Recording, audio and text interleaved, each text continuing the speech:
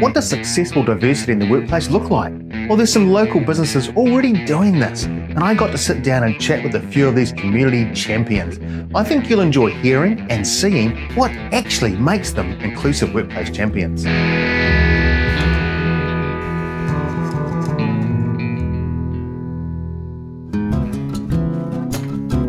Hi, I'm Tony McNeil and I'm visiting Rakaia Island, which is part of the Ashburton district.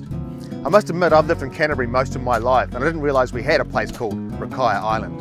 And specifically, we're here today to visit Rakaia Island Ltd. I've been told they're doing some fantastic stuff to create an inclusive and diverse workplace. We're going to go and meet the team and they're going to tell us exactly what's been going on.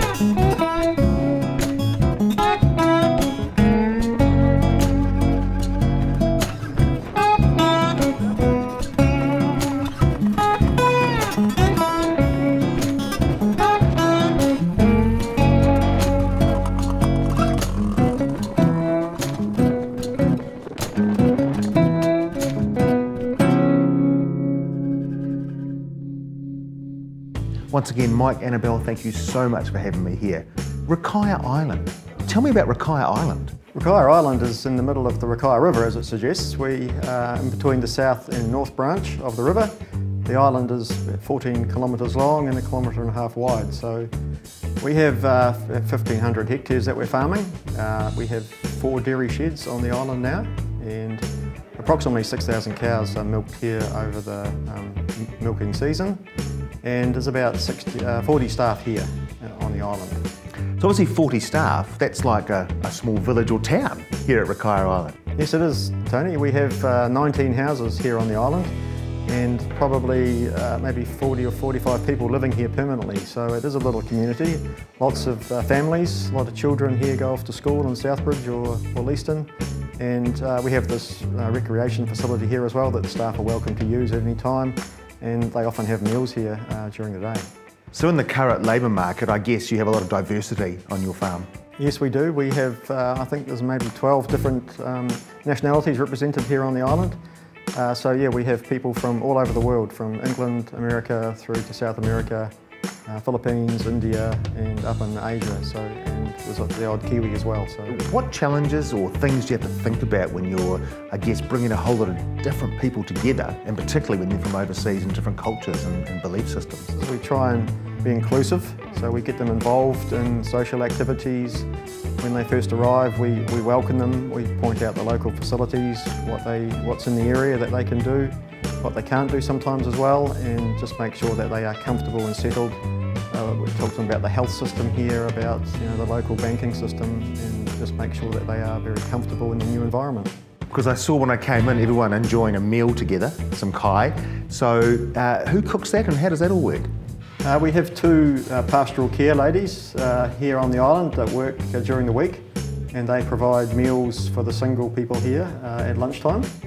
They also provide that supportive ear for the staff if they have any problems or they want to ask questions about what's going on, what this means, if they're from a different culture. So pastoral care is vitally important. So for you, what does pastoral care mean? Looking after the people, helping them settle in the community.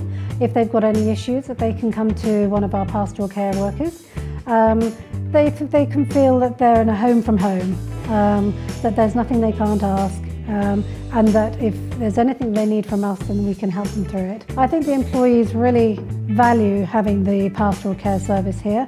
It is something that not that many other businesses offer, and it's something that helps to settle our staff, and it helps with retaining our staff and making sure that they are cared for in an environment that isn't too dissimilar from their own at home. So how do you ensure that your team leaders or managers are on that same page in the pastoral care space? Pastoral care is part of our culture.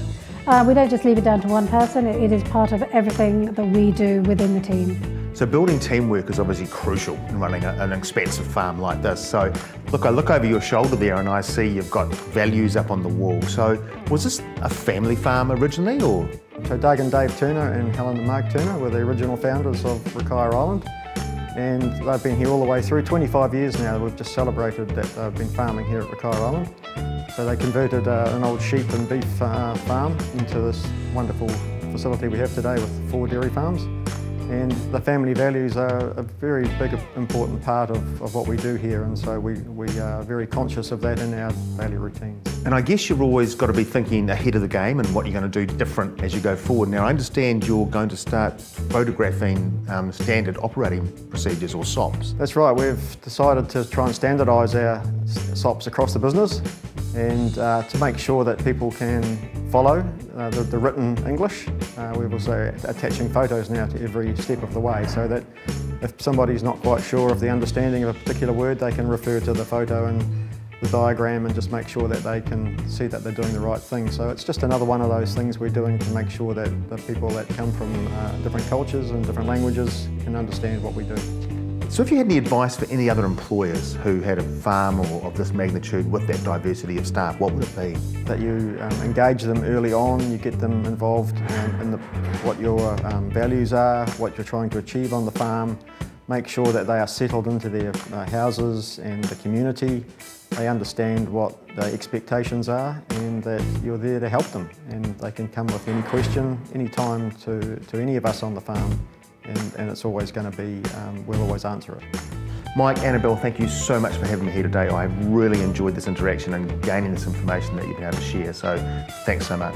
Thank you very much, Tony. I really appreciate you coming along today and learning a bit about Rakaia Island and how we operate. Thank you so much. Thanks so much. Awesome. Annabelle. Thank you. See you again.